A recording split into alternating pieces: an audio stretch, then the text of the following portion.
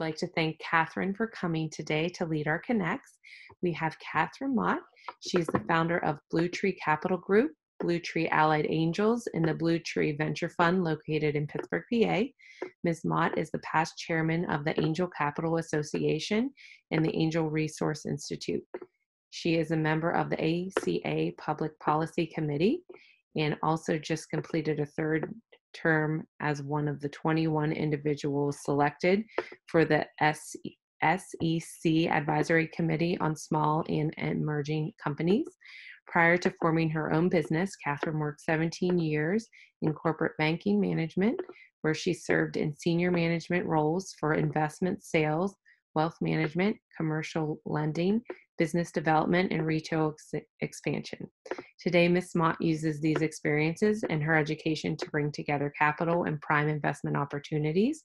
Catherine holds an MBA in finance, a BS in education, and a master's degree in education. So Catherine, I'll let you get started. Happy to do so, and thank you for having me today. I'm going to share my screen and I'm going to walk everyone through kind of the landscape, what Allison has called the nuts and bolts of angel investing. So bear with me here. All right, here we go. Well, some of you heard me speak before, and a lot of the information I get is from the Angel Capital Association and some of the other key data aggregators in the United States. So I look forward to speaking with all of you about the landscape and what it looks like and what it means, particularly for people raising capital from this asset class. So anyways, let me start with who are angel investors. Angel investors are typically entrepreneurs or have been entrepreneurs themselves, and they like to actively invest and contribute to the ecosystem. So they're really they tend to be, many of them tend to be very involved. They're accredited investors by the SEC definition, which means they have a net worth of $1 million, or they earned $200,000 this year and the previous 2 years. Or last year, thanks to the SEC Advisory Council I work with, we extended with the definition to those who are sophisticated. We define sophistication more adequately, and that is if you are like an investment professional, you certainly should be allowed to do this. Or if you're an attorney working with startups, or you're a CPA. So that has been added to the accredited investor definition. Accredited investors invest their own money. They don't have someone else managing it. It's not like a family office kind of thing. It's people who are interested in doing this themselves. And they like to invest in local companies, like to drive by and see cars in the parking lot and lights on. So, and they particularly don't want to invest in family businesses. So if you're a family business, run by your family, and it's meant to be a lifestyle company, that is not something that angels invest in. So at what point do they invest? Well, they typically invest after there's been an idea and there's been friends and family, and the product has been designed.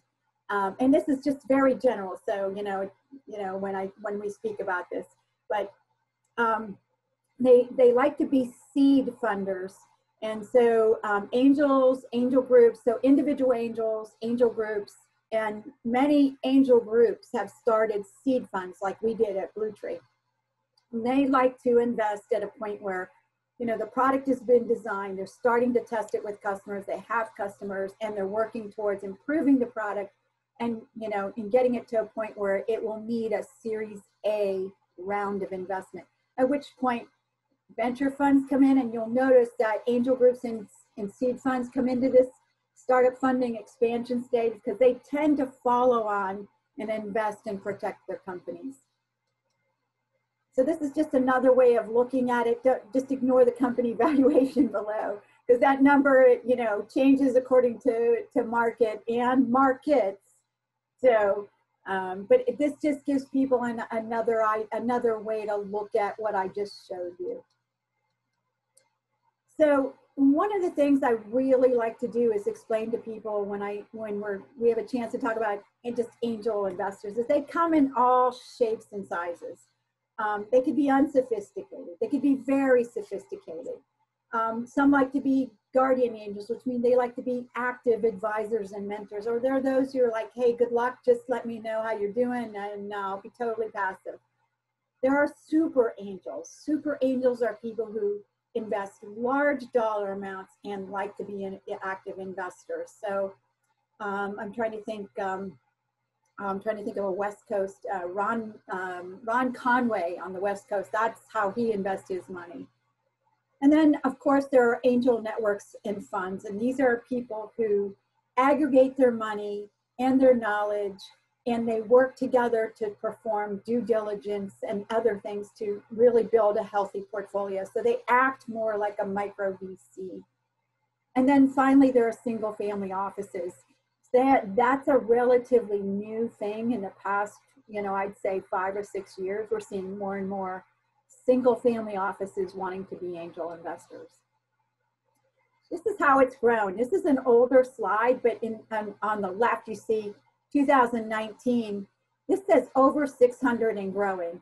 This number is the 600 that we know of. We believe it's closer, the Angel Capital Association believes it's closer to 1,000, because there are a lot of clubs out there that just do this, on their own, or they join and follow Angel List or something like that, and they'll be in and out, so we're thinking it's closer to 1,000. And quite frankly, we see multiples in the Midwest and across the East Coast where we actively participate.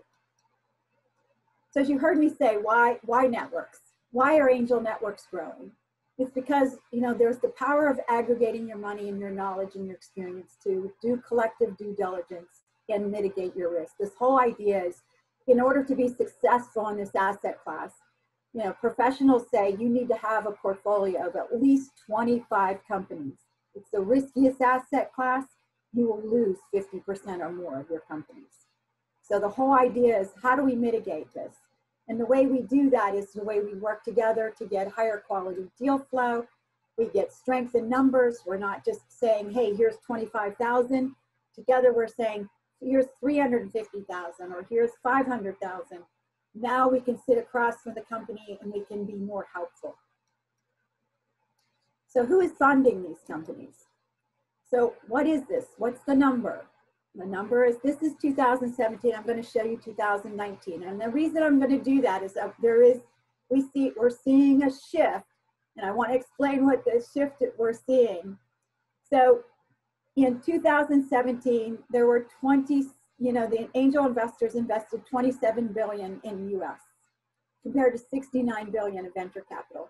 71,000 deals, that makes sense, compared to 7,700.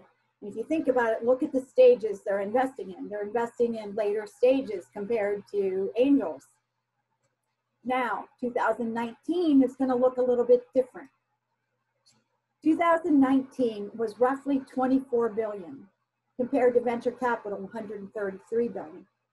Less deals, look what's happening here, but more deals, venture capital. And here is what we're seeing, and it's not just us, but with our colleagues. Many of us started a small fund, a micro VC, and we acted that way. So where we once were categorized as an angel investor, as an individual angel or an angel club, we have moved over to the venture capital. And so now we get categorized as a venture capital firm, as a micro VC. So you can see that change that's happening. And I make that here as the market shift. Many angel groups have become micro VC funds. Angels are really important to the economy because all net new jobs since 1980 have come from companies 5 years old or less. If you just take those companies under 5 years old and take them out of the mix, you will have that red line. You will see net job creation absent startups. So angels are the most critical component, along with the incubators and accelerators that are driving this to net new job creation in the United States. This is what we show policymakers all the time, and this is what gets their attention. The other thing that gets their attention is everybody thinks everything's happening on the coast. And that's true. About 70% of VC is either in California, New York, or Boston. We totally get that. But the thing is, angels are active everywhere. And if you look at this, you look at where angels have planted a flag and are actively involved in every part of the United States. BlueTree, we've been around since October 2003. This is pretty much who we are. Our number is roughly, I think this year, we just reported our numbers, but we've invested roughly $60 million, somewhere around there up to this point. We've been very blessed to be very, recognized. CB Insights recognized us as one of the top 20 angel groups in the country. We've also been recognized by Inc. magazine as one of the top 50. And just recently, we have bragging rights. We have, over our 10-year realized IRR, and I'll get into this a little later, is 18.8%. So we are a top tier fund now. So what's the foundation elements of a successful angel group? It's being able to be a process-driven organization around the elements that will make your portfolio successful. So it's around sourcing and screening. It's around doing due diligence. It's around structuring the deal and making sure that everybody wins. It's about monitoring and supporting your company to a healthy exit. So we at BlueTree, we believe we believe that early stage companies need a lot of help. And what we try to do is tap our network and make good matches with people who can help the companies. If it's not a good match, we ask the entrepreneurs to tell us and we pull that person away. So we really, this is the key thing at really making sure that how we develop our process around the success of the company. So we do this with committees. We have a deal flow committee that meets every Tuesday. We have a screening committee that meets once a month. So anything, that we talk about on Tuesday, 3 or 4 of them are gonna make it to the screening meeting. From there, things get moved over. If they pass through the screening meeting in our scoring sheet, which our scoring sheet is, we usually give it to people who come to our screening meeting as guests so they can see the things that we look at. But it revolves around management, market, model. And there will be scoring factors around all of those things. And if they move on and get a pretty decent score, they'll go to the due diligence committee. And then there's a two-level due diligence process. There's a, should this move further? What do we need to look at as far as market and management? And you'll see why I say those two things, and who they've surrounded themselves by. And then if that passes, then it goes into deeper due diligence. And that's it when we do a full blown out professional, just like the VCs do, a deal memo. And that deal memo gets passed on to our investors. And we also, if we're leading the deal, we'll negotiate the terms. And we're not always leading, but when we are, we try to negotiate very favorable deals for our companies. We also provide, like as I mentioned, monitors, people who can be board reps. And again, we try to make good matches. And it's really important. That match is not just, hey, what does this company need? They might need someone who has a good, strong financial background and need someone CFO type. It might be, hey, this has to be someone who has the right chemistry. In other words, every one of us have had people we just can't work with, right? There are just certain personalities that drive you crazy. So we ask for people to really recognize that if chemistry isn't right, that is just as important as the value that they can add. And then we also have a growth and transaction committee, particularly when, 2 things. When the company is at a point where it really needs help with advising how to scale, or we have issues that we need to come in and help turn this company around. We have major issues. So 1 or 2 things, and we'll put a committee, we'll put our heads together. Now, sometimes we can't help and we're just like, there's nothing we can do. But where there is, we'll try to be helpful. So the things that angels look for here, as you can see, is we weren't looking for scalable companies. When we invest, it has to be a company that can show us that it can at least get to 30 million, and that's a minimum in revenue in 5 years. Most VCs look for 100 million. We're pretty satisfied with a company that can get to 30 million, because at that point in time, it can become a good acquisition candidate and probably get a pretty decent multiple and make money for everybody. We need to see high gross margins, a large niche opportunity. There has to be an unfair competitive advantage and barriers to entry. And we like to see it's ready for customers. If it's just an idea on the table, if it's just benchtop, you know, it's too early for us. Here's how we score companies. At the end of the day, I'm sure you've seen this in many of your CMU classes, is what caused companies to fail? And 9 times out of 10, it wasn't the idea, it wasn't the, you know, the device itself or the patents or anything else. It was around execution risk. And execution risk is the biggest risk we can take, and it's also the hardest one to assess. So we try to do our best job when we're evaluating whether or not we're going to invest. So we weighed it pretty heavily towards the management team and the market size opportunity. The product is, yeah, you know, great. And I can tell you, we have fallen in love with technology. Don't get me wrong. We've made this mistake multiple times. This is the greatest technology, but unfortunately the team couldn't pull it off. So, and then you can see the last thing is investment structure. So, you know, heavily weighted towards a balanced team. We understand that early stage teams won't have their full, you know, C-suite or anything like that, but we expect to see them surrounded by people who can help them. And if you can show us that you listen, and you listen, you know, to people who have the experience and can help you, we are more inclined to invest in you. And we will help you fill out your team if and when you need it. So anytime we invest, the round in which we invest has to be somewhere between 15 and 30%. You know, the 30% is usually something we look for when we're investing in life science companies, because they are capital intensive and we're in them for a long time and we're going to get diluted significantly. So we look for some kind of the round, and this is pretty much to take 15 to 30% of the round. What do we invest in? Pure vanilla. This is National Venture Capital Association pure vanilla term sheet.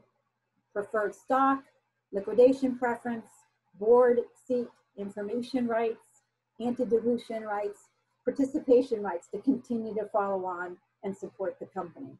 So this is pretty standard. And this also makes it easy for us to syndicate.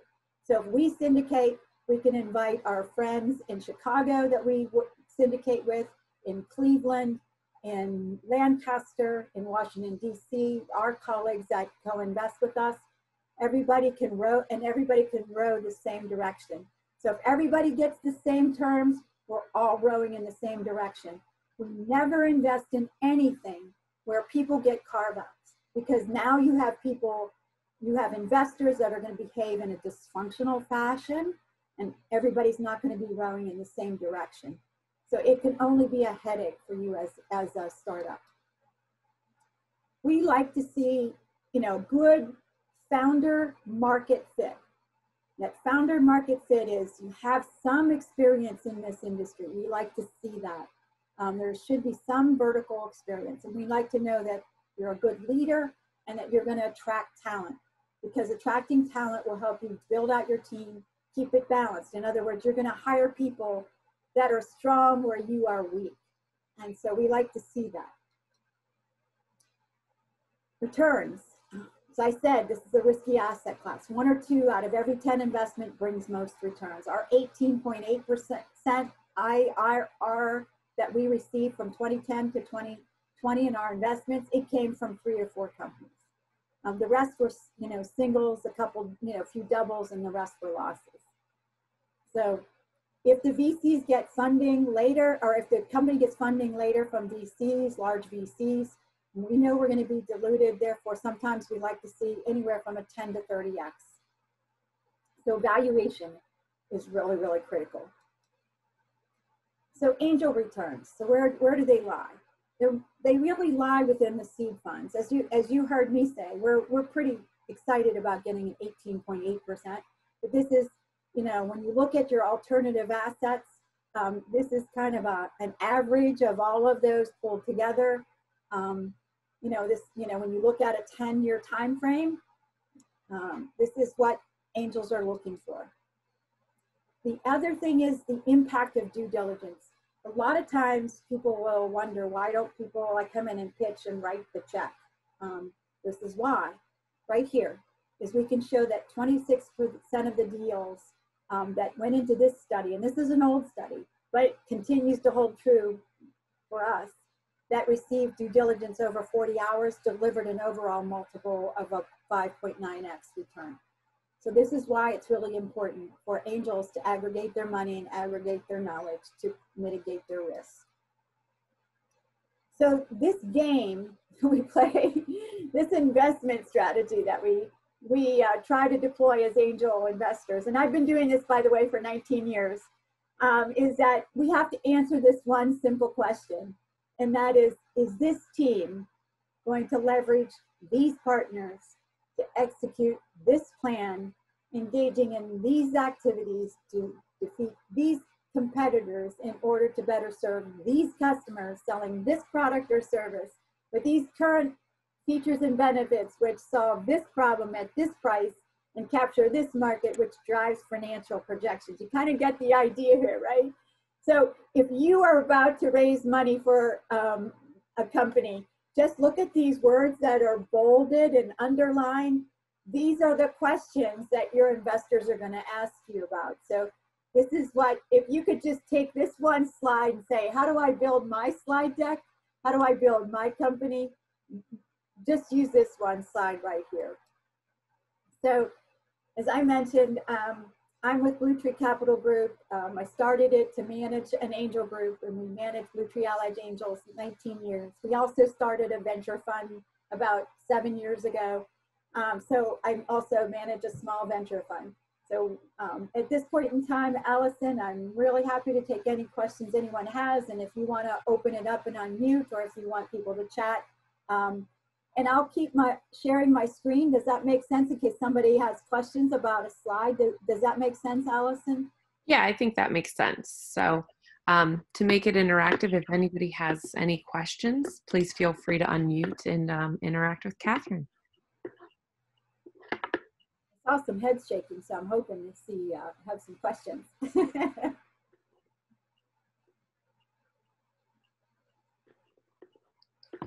Does anybody? Sure, yeah, if we've got time and I've got the floor.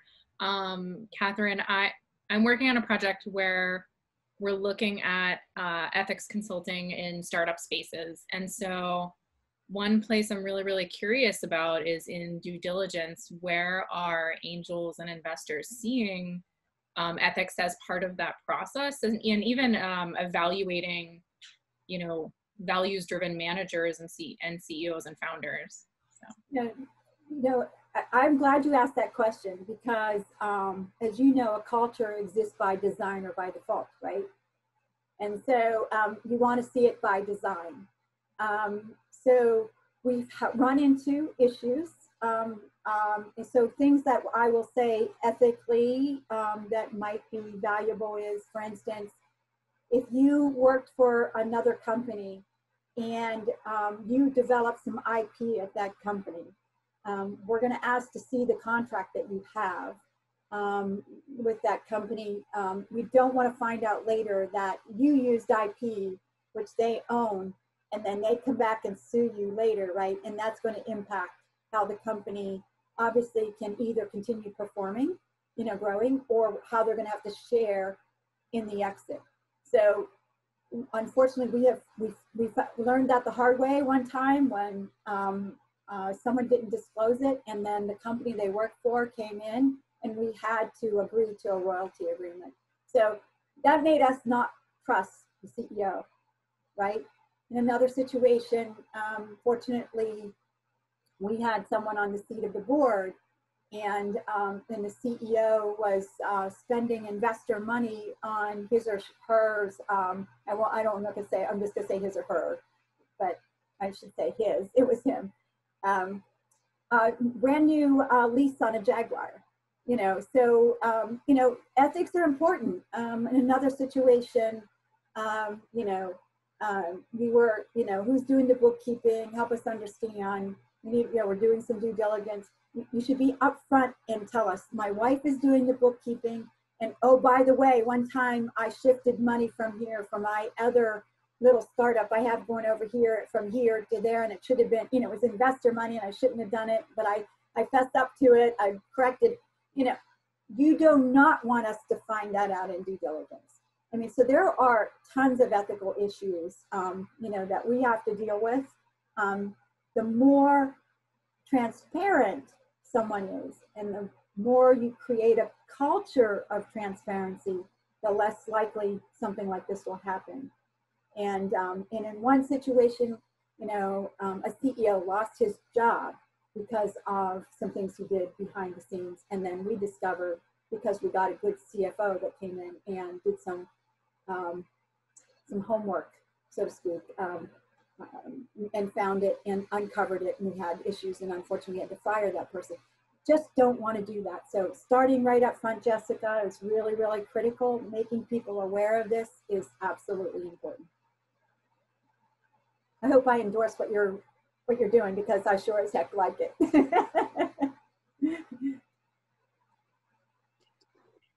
And then Catherine, we have some questions in chat.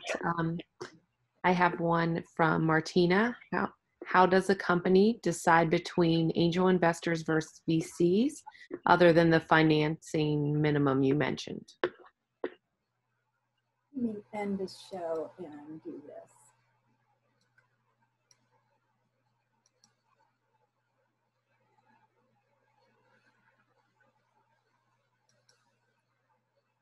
So at each stage that you raise capital, you have to think about what you have to prove to get that capital. So this next stage, you know, and keep in mind, these numbers are probably different now, because this is an old slide.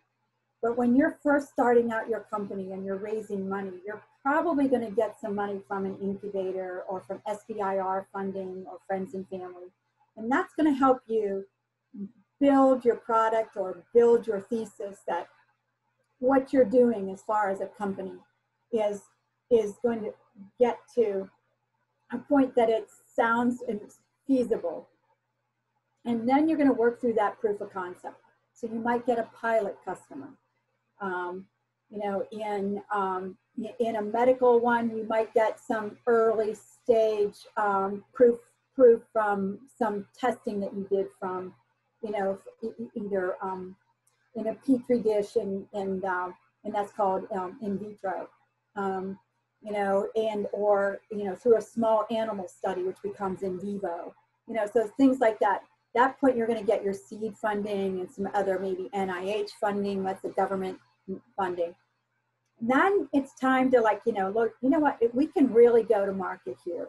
And so we need to raise $1.5 million.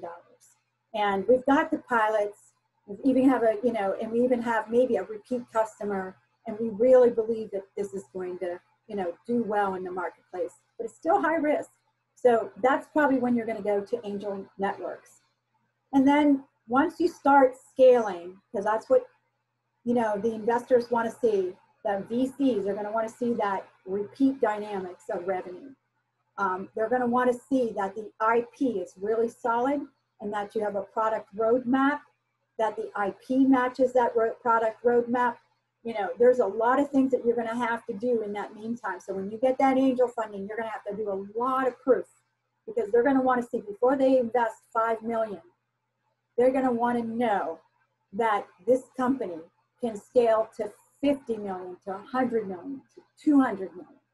And so that's at the point, and each time you raise money, you're going to have to prove more and more. And you're building your company valuation while you're doing it. So at the bottom, you'll see how much more valuable your company becomes at each point that you're raising capital. I hope that was helpful. Thank you, Catherine. We have another question in chat. How do you think an engineer could become a VC? What's a good path? I think the best path for an engineer, is to get good business experience. One of the things that where we see companies fail is because they're clueless about business. So two things, work in a company, work for a startup company, learn business metrics, important, because let me tell you, key metrics. So your key performance indicators that you will be required to show your investor are going to be really important. And you really have to understand that. You have to understand the assumptions behind the financials. So you really have to get some finesse there. So I would work in a startup company. You can also be an intern at a VC. The VCs, I will tell you, they like to see real world experience.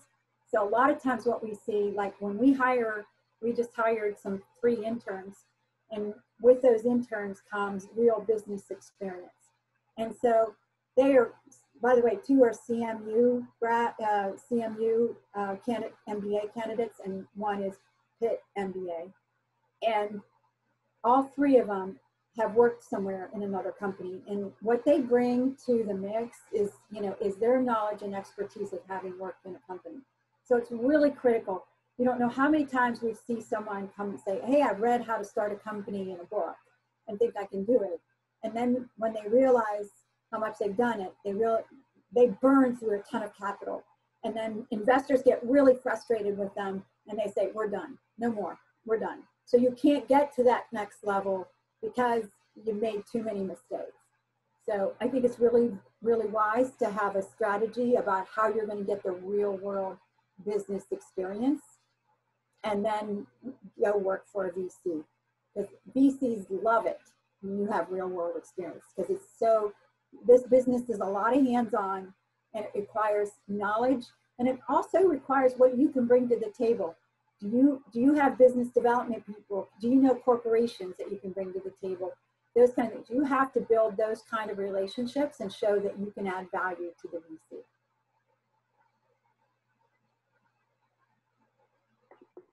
Thank you, Catherine. And do we have any other questions?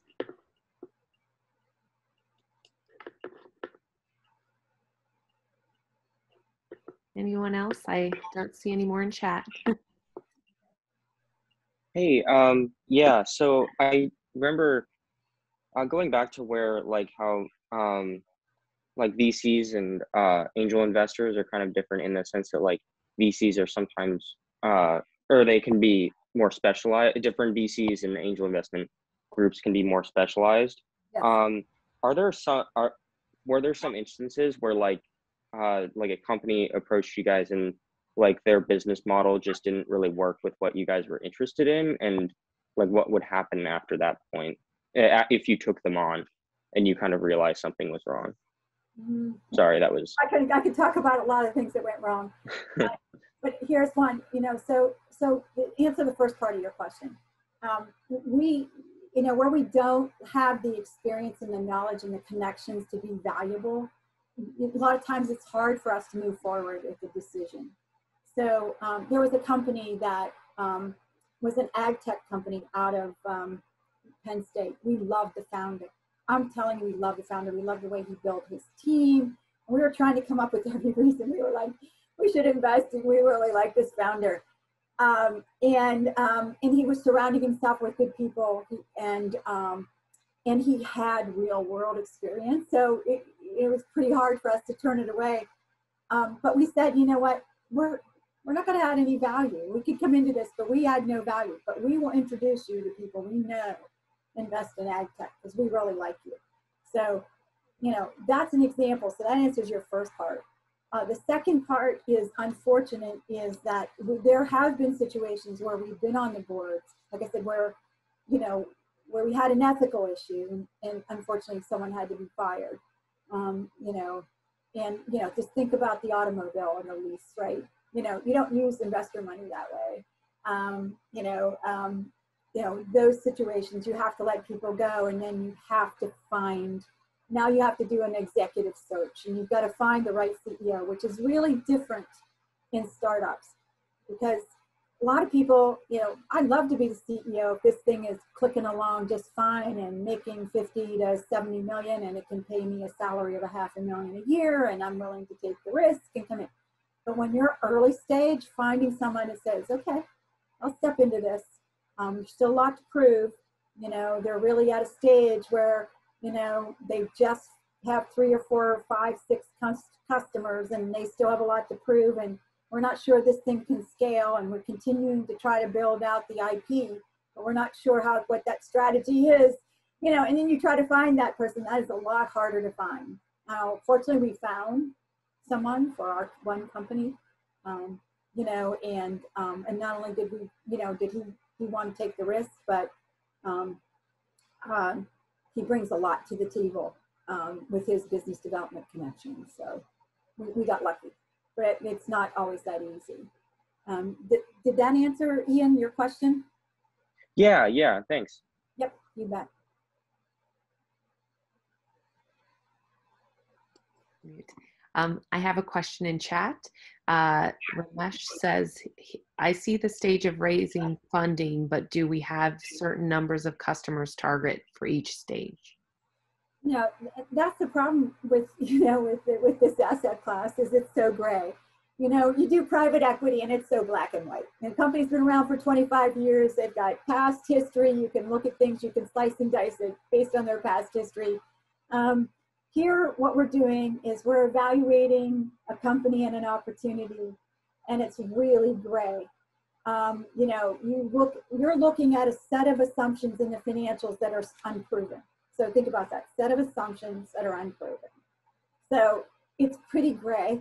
And so we don't do black and white, here's how many customers you need to have. It has to fit into that whole scoring. And we have a page, and we have 4.5 pages in due diligence that we do. So there's a checklist that's 4.5 pages long.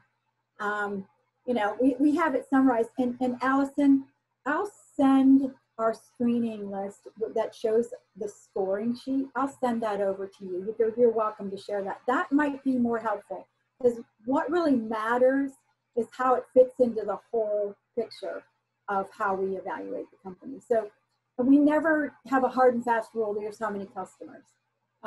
And don't be afraid to ask. Because sometimes you'll come in and we'll look at it and we'll say, here's what you need to do this and come back. We did that with a company 3 times. So they'd do something, we'd say, do this, come back, do this, come back. The 3rd time, we ended up investing in them because they were like, hit it, nailed it every single time. And it's like, okay, all right, let's run with this. So, as a matter of fact, we got an exit from that company, a very nice exit. All right, do we have any other questions today?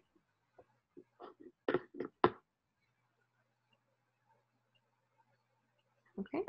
Well, Catherine, thank you so much for doing this today. It was great. And